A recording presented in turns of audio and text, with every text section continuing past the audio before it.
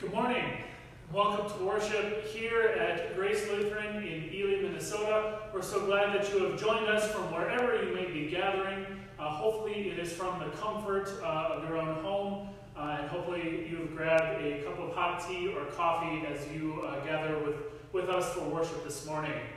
A few brief announcements about worship. A reminder, today is the second Sunday of Easter. Remember that Easter is not just one day, but rather it is 50 days for this season of time during our church season. So it is the time where we certainly get to celebrate the wonder and mystery of the resurrection of our Lord, as well as our own resurrection and the resurrection of creation all around us, to see the green of the grass and the leaves return, as well as despite the snow that came down just a little bit here this morning in Ely, creation is beginning anew as animals come back from their winter slumber. So I hope that you take some time to remember and celebrate the resurrection in your own way, and to remember that Christ is with you wherever you may go. Also a reminder that certainly you have found our Facebook page. Don't forget that we also have our website, graceinely.org. There are a number of ways as well to support the ministry that we do here at Grace, both now as we gather virtually through Facebook and through other means, but also when we return to gathering again in person for meetings and worship and so many other wonderful ministries that we do. You're welcome to mail offerings into the church, as well as to donate via Simply Giving or to make a donation through our website. And if you have any questions, you can send us a message here on Facebook or to our email, gracelutheranely@gmail.com. We thank you so much for supporting us, whether through prayers or through your offerings now, and through your time in your ministry, and through your continued offerings once we have that opportunity to be in person later on, whenever that might occur. So we remember that as we gather for worship this morning, we gather as we live in the name of the Father, and of the Son, and of the Holy Spirit. Amen. The Lord be with you. Let us pray. Almighty and eternal God, the strength of those who believe and the hope of those who doubt, may we who have not seen have faith in you and receive the fullness of Christ's blessing, who lives and reigns with you in the Holy Spirit, one God, now and forever. Amen. Our gospel reading this morning comes to us from the Gospel of John, chapter 20. Beginning at verse 19. When it was evening on that day, the first day of the week, and the doors of the house where the disciples had met were locked for fear of the Jews, Jesus came and stood among them and said, "Peace be with you." After he said this, he showed them his hands and his side. Then the disciples rejoiced when they saw the Lord. Jesus said to them again, "Peace be with you. As the Father has sent me, so I send you." When he had said this, he breathed on them and said to them, "Receive the Holy Spirit. If you forgive the sins of any, they are forgiven them. If you retain the sins of any, they are retained." But Thomas, who was called the twin, one of the 12, was not with them when Jesus came. So the other disciples told him, "We have seen the Lord." But he said to them, "Unless I see the mark of the nails in his side, and put my finger in the mark of the nails and my hand in his side, I will not believe." A week later, his disciples were again in the house, and Thomas was with them. Although the doors were shut, Jesus came and stood among them and said, "Peace be with you." Then he said to Thomas, "Put your finger here and see my hands. Reach out your hand and put it in my side. Do not doubt, but believe." Thomas answered him, "My Lord and my God." Jesus said to him, "Have you believed because you have seen me? Blessed are those who have not seen and yet have come to believe." Now Jesus did many other signs in the presence of his disciples, which are not written in this book. But these are written so that you may come to believe that Jesus is the Messiah, the Son of God, and that through believing you may have life in his name. This is the gospel of our Lord.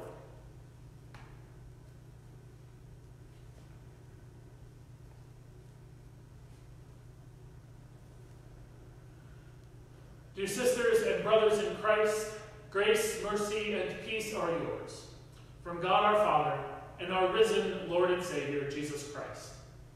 Amen. I can think of no more appropriate gospel reading than the passage that has been set before us today. While this reading from John's Gospel comes to us every year on the second Sunday after Easter, this story, the story of Jesus appearing to the disciples and then to Thomas, fits our current collective experience perfectly. The disciples are anxious, waiting for new life to come. They are living in fear, uncertain of what is to come next. They are behind locked doors, uncertain of the consequences that await them. Yet, Jesus comes to them. Resurrection comes to them. Peace comes to them. Peace which surpasses all understanding. This is what the resurrection of Jesus brings to the disciples and brings to us. No matter if we are behind locked doors, living in fear, living in uncertainty, resurrection and new life finds a way to come to us. Jesus finds a way to come to us. As Jesus does come, just as he promised he would, he brings that very peace he brought to the disciples, to Mary at the tomb, to those gathered the first time he appeared, and ultimately to Thomas. Our collective experience at this time might be more like Thomas, whose faith demands that Jesus show up, demands that Jesus show that resurrection is possible, what resurrection is all about, and demands the very peace he longs for and that we long for today. In John's Gospel, just like that in Matthew, Mark, and Luke, the women are the first witnesses to the empty tomb and become the first preachers of Jesus' resurrection. It is Mary Magdalene who is first to the tomb on Easter morning, followed quickly by Peter and the other disciple, who do not fully believe the news that Jesus is risen. It is also Mary Magdalene who becomes the first to experience the risen Christ there at the tomb. As Mary is weeping outside the tomb, it is Jesus who comes, says her name, and is immediately recognized by Mary. She then goes to tell the disciples, once again boldly proclaiming, "I have seen the Lord." Here now, beginning at verse 19, the disciples are obviously afraid. They have not seen Jesus since he was arrested and crucified.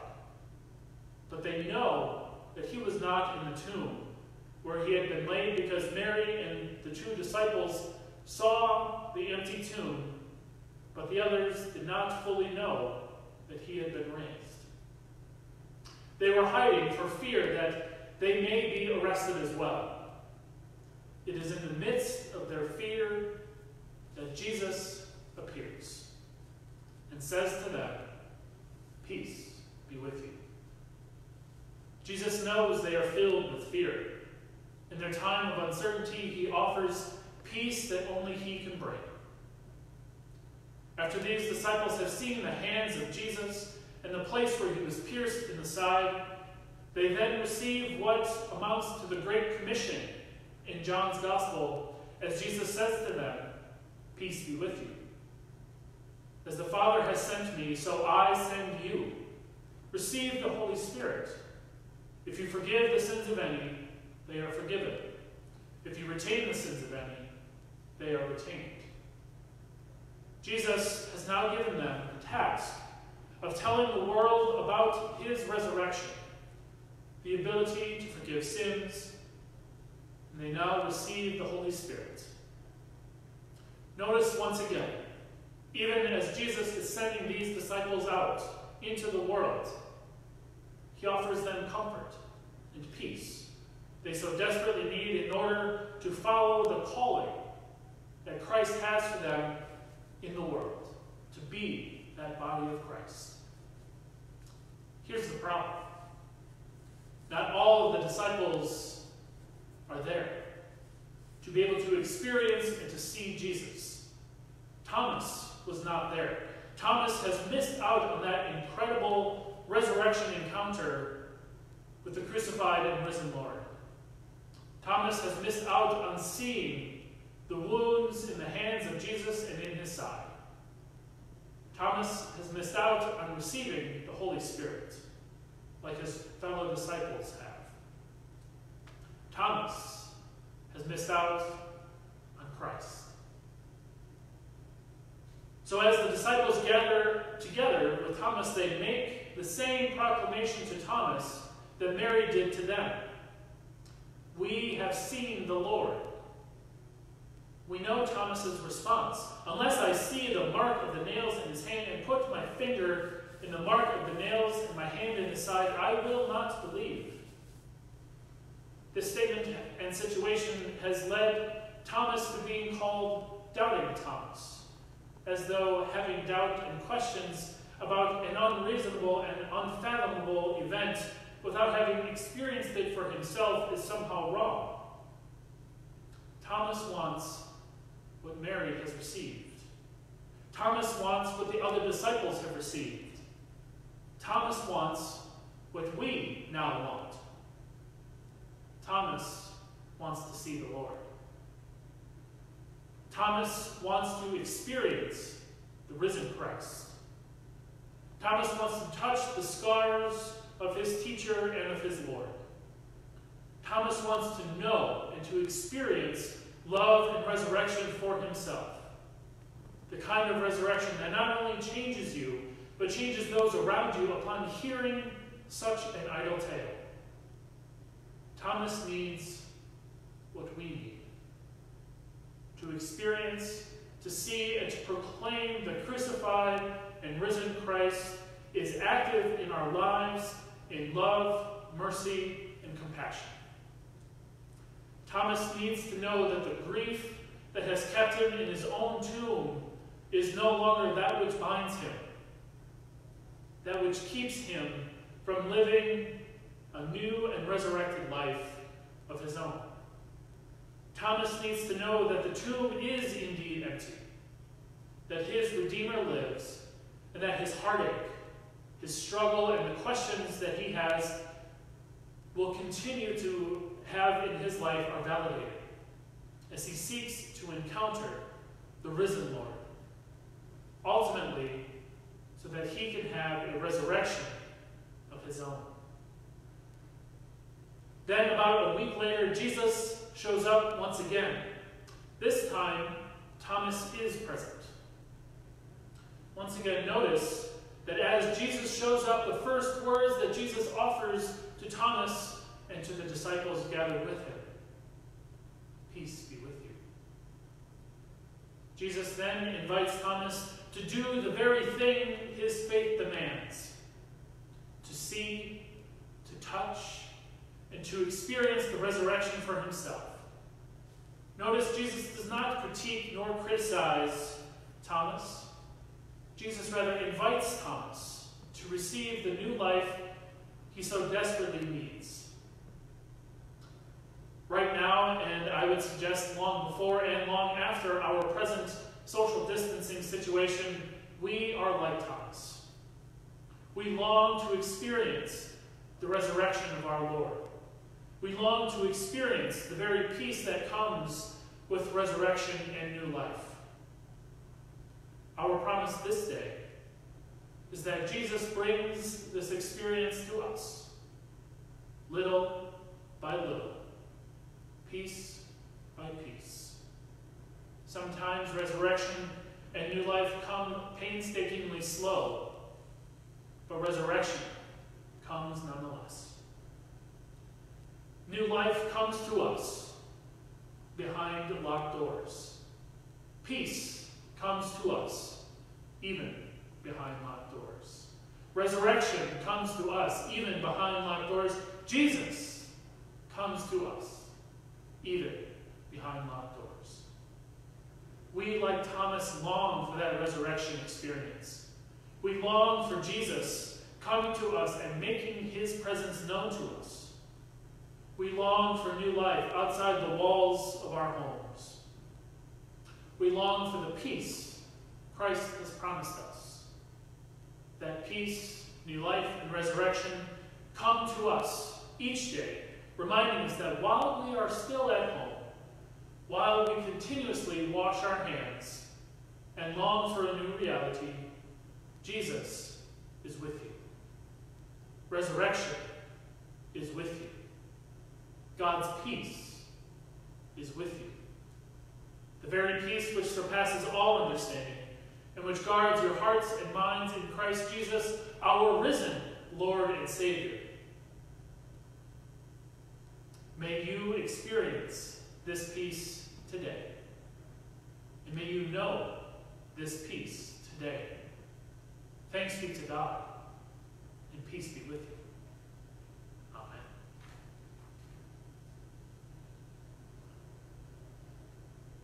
Let us join together in the prayer which our Lord Jesus has taught us. Our Father, who art in heaven, hallowed be thy name.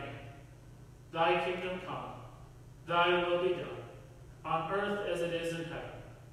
Give us this day our daily bread, and forgive us our trespasses, as we forgive those who trespass against us. And lead us not into temptation, but deliver us from evil. For thine is the kingdom, and the power, and the glory, forever and ever. Amen. As you go on your way, may you receive God's blessing. May the road rise to meet you. May the wind be always at your back. May the sun shine warm upon your face. The rains fall soft upon your fields. And until we meet again, may God hold you in the palm of his hand. In the name of the Father, and of the Son, and of the Holy Spirit. Amen. Once again, we thank you so much for gathering with us here digitally, wherever you may be gathering with us. We hope that our service today has been a blessing to you, and I would encourage you to share it with someone or with a few other friends of yours, whether they're members here at Grace or whether they're friends or acquaintances of yours, wherever they may be. We certainly hope that it continues to give you strength, that our risen Lord gives you that peace that we so desperately desire in these days. As we continue to live in our social distancing world, know that staying home and staying safe is what God has called you to do for the sake of loving your neighbor, for the sake of keeping others safe. This is what we are called to do today. This is what the church looks like here, now, in this place. Know that what you are doing is ministry in and of itself. And for that, we give thanks. And we give thanks for you. Thanks be to God, and God's blessings to you as you go on your way.